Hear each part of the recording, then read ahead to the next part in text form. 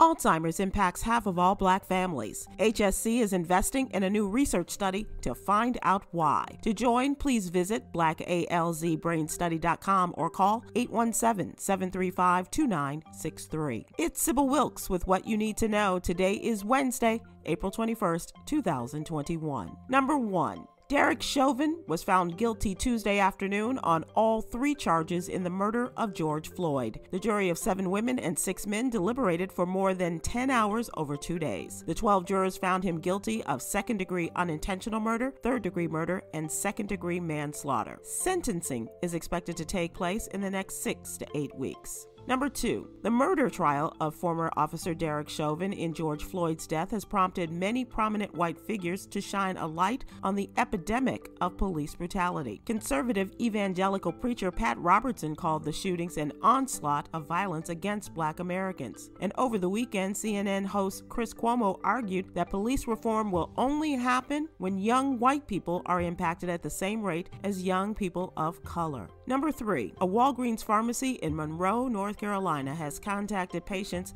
after mistakenly administering shots of saline instead of the coronavirus vaccines last month. According to a Walgreens statement, the saline injections were often used in training for medical professionals and that none of the 22 customers were harmed by that mistake. Last month, multiple people who went to a clinic at a Virginia Kroger to receive COVID-19 vaccines were mistakenly given empty syringes. Number 4, after attempting to run over a group of Black children with his truck in Holbrook, Massachusetts, Shane Belleville, who is white, has been charged with hate crimes. Belleville drove his truck on a paved path towards a group of Black children who were leaving school, slapped a teenage girl, and drove in reverse towards the children while yelling racial slurs. Belleville was charged with assault and battery, 4 counts each of civil rights violations, and assault with a dangerous weapon.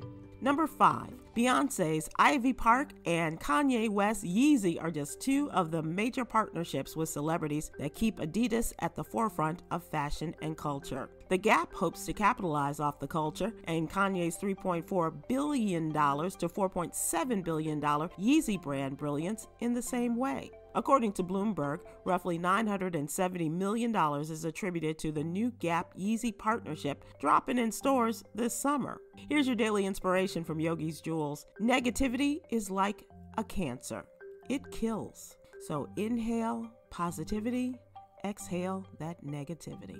Join me today live on YouTube and Facebook at 7 p.m. Eastern, 6 p.m. Central with Myra J. and Stephen Hill as we discuss today's top headlines and more. Thank you to our What You Need to Know partners, Alpha Kappa Alpha Sorority Incorporated, Black Voters Matter, and the University of North Texas Health Science Center at Fort Worth.